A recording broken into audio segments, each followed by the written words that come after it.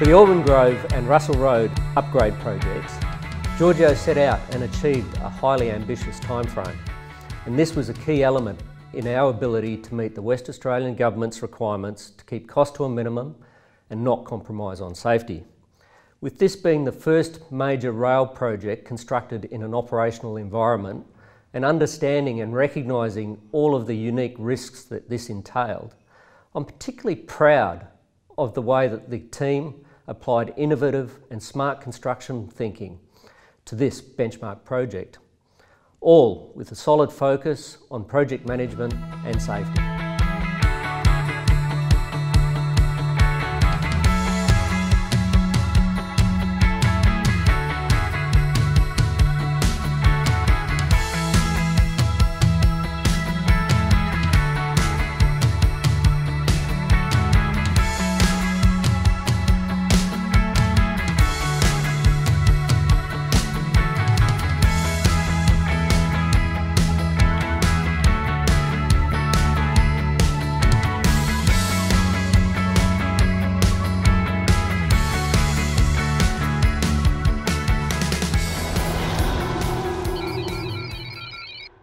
There is a unique combination of different risks associated with these projects and how they're going to be undertaken.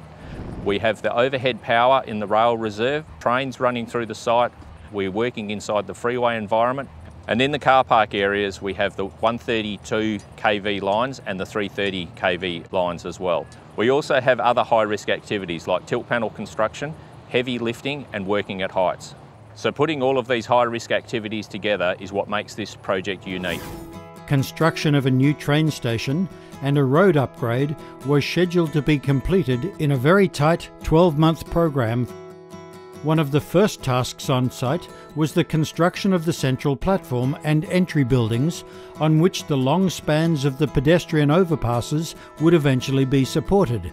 The steel framing of the three main modules of the train station were being fabricated off-site. Cladding and fittings were installed over several weeks until the completed modules were ready to be lifted for final placement within the live rail reserve. This lifting frame has been designed and fabricated especially to install the concourse modules for the Aubin Grove train station. Works were also underway for the duplication of the Russell Road Bridge. The main support beams for the bridge extension had been created at Georgiou's modern precast facility in Hazelmere. Finally, with the freeway emptied of traffic, the preparation of the wooden pads for the massive cranes began. Over the 3 weekend shutdowns, the 3 concourse modules, the pedestrian overpasses, the frangible walls and the 8 T-ROF beams for the Russell Road Bridge were installed. The team has done tremendously well in meeting all of those shutdowns, delivering on what they've promised.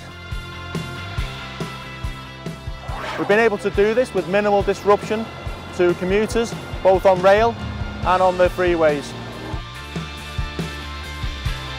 Safety performance has been excellent, and this has been through the commitment and understanding of everyone on the ground.